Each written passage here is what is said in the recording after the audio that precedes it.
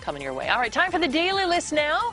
This morning, trees and flowers aren't the only things blooming in the spring. Plenty of deals pop up in March with sales on a variety of products ranging from chocolate to luggage to mattresses. On the daily list this morning, I've got 3 of the best buys for you in the month of March. And we'll start with chocolate. Those boxes of chocolates that didn't get snapped up for Valentine's Day are already marked down at least 50% this month, and maybe more now with March hitting today as stores try to move out those heart-shaped boxes and make room for the Easter candy. It's a great time to buy a couple of treats to maybe stash in your desk at work.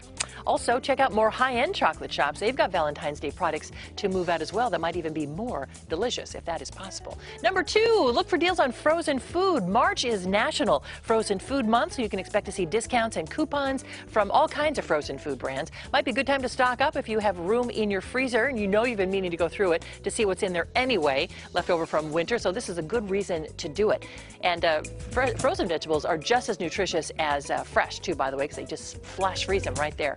And number 3, a good time to buy new luggage. If you need some new stuff, don't wait until the night before your next trip. Spring for luggage this month when retailers mark down prices between the busy holiday travel season and the upcoming summer vacation season. Look for discounts ranging from anywhere from 20 to 70% on some good brand luggage. For more ideas and a peek ahead to the best buys for April and May, go to gooddaysacramento.com. Click show info there at the top of the page, and then today's date code. Okay, sounds good.